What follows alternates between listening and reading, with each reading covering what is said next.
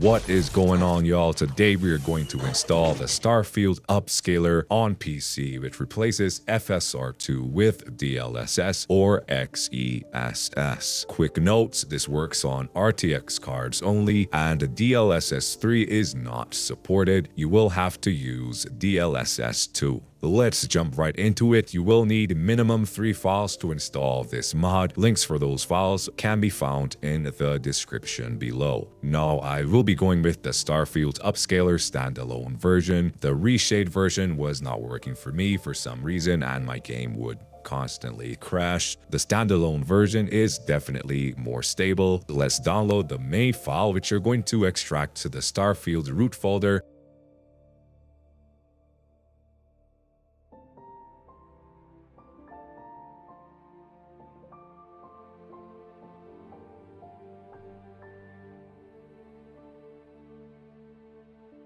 Now, I am using Gamepass, but I place all of my games in my Steam folder. On Steam, you will extract to this location your main drive, Steam library, Steam apps, Common, and STARFIELD. On Gamepass, you will need to go down one more level to the content folder. Head over to the next link to get the DLSS plugin.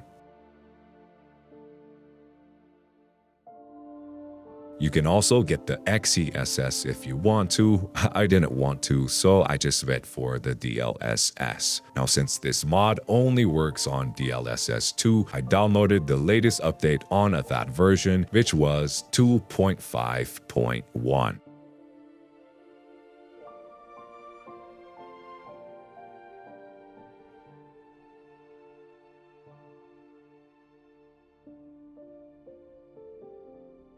Finally, head over to the third link and download the PDPerf plugin.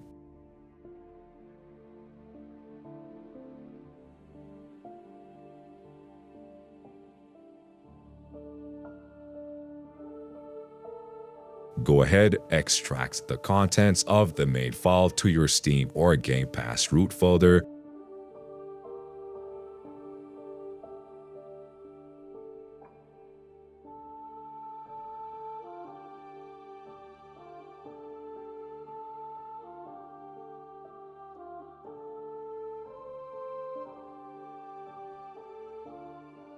And then extract the DLSS and PDPerf plugin.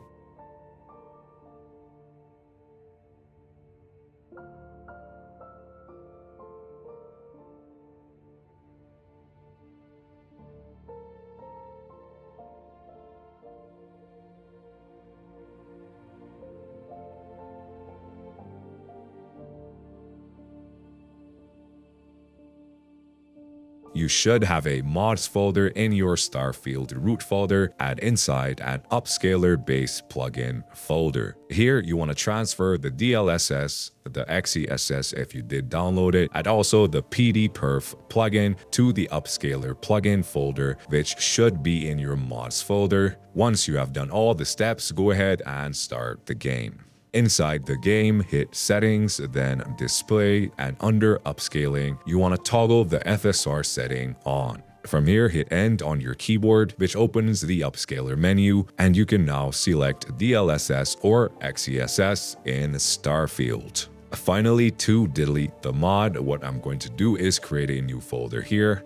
And we're going to drag that main mod file into this folder, and we will extract all the content here. Basically, everything that's in this zip folder, which is the mods and this DXGI-DLL, you want to delete from your root folder, which will effectively delete the mod. Alright guys, that'll do it for today's tutorial. Look out for more mod tutorials in STARFIELD and other games. Subscribe if you're new, and I will catch y'all in the next one.